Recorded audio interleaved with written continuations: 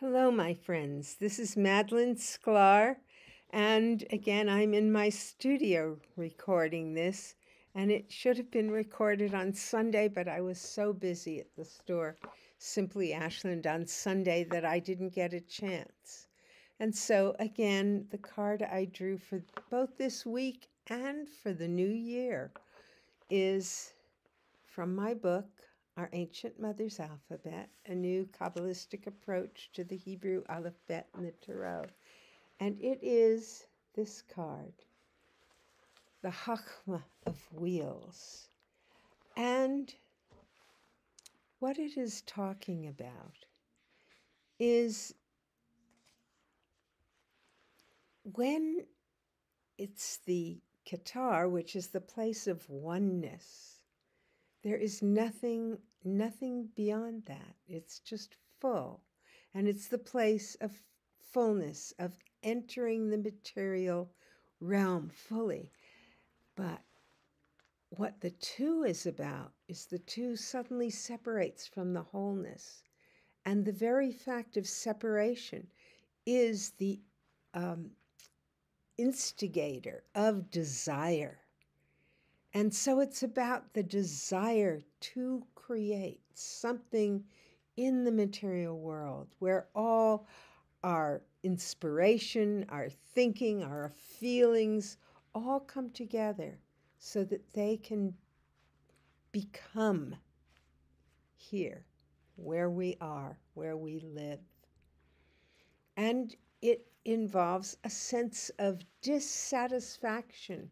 Because if we are in wholeness, we are just satisfied. Everything is just fine. But when you want to create something, what gives you the impetus to create, what gives us that is this dissatisfaction with where we are. And so it is perfect for the entering of the new year. And I actually wrote a poem about that also, which is a guide for changing time. Step into the new year. Walk blindly up the path. Eyes in your head won't help. Trust the eyes in your feet, in your palms and fingers, the eyes in your mind.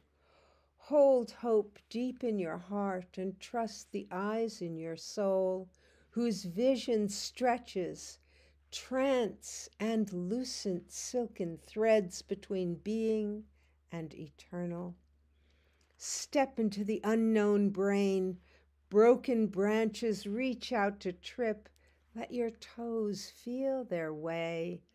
Now is the time for courage. Winter comes. Step into the future.